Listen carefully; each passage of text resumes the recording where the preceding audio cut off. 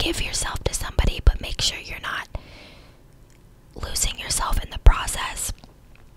So that's definitely something that I've learned this year, is to make sure I do that, because you guys know, if you've been watching me for a while, that I have really bad depression. I've been very vocal about it because I know a lot of other people struggle with it as well. So I feel like it's good to be open and share my struggles, and if people can relate, hopefully it helps them out.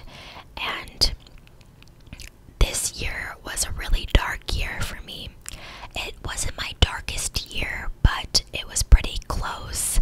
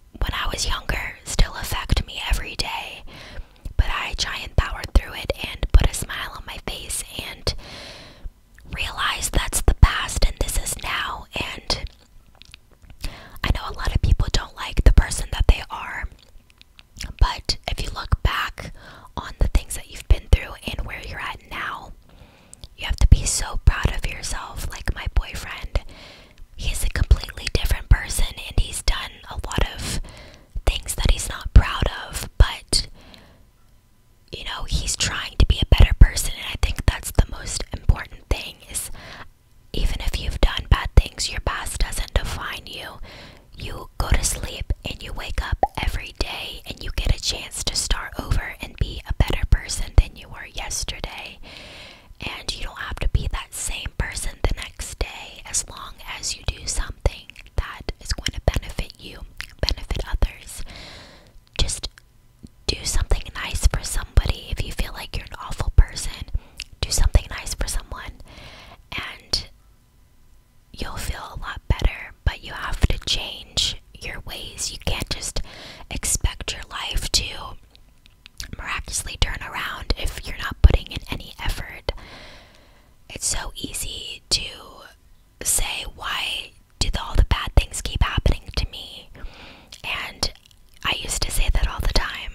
So many bad things happen to me, but at the end of it all, you're able to reflect and see that they all happened for a reason.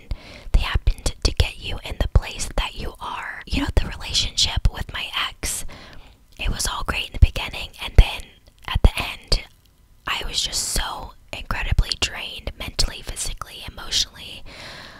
I just couldn't take it anymore, and because of that relationship, because I went through that, I'm now in another relationship where I've learned from that relationship, and I've learned from just past mistakes of being with people and how that affected our relationship. And breakups are really hard, and if you're going through it, I know you're gonna get through it, and you just have to stay strong.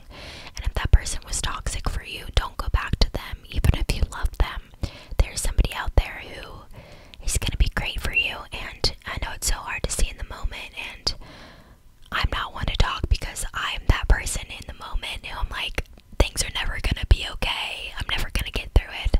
But then when you actually do get through it, it's just so incredible. So if I can say anything to you guys, it's just to make 2020 the best year yet. I know everybody says that this is gonna be my year, and then the year ends up being just a complete mess. But if you really want to make a change, if you really want your life to be better, you have to start putting in effort. Do the things that scare you. If you're not happy in a current situation, whether it's a relationship or a job,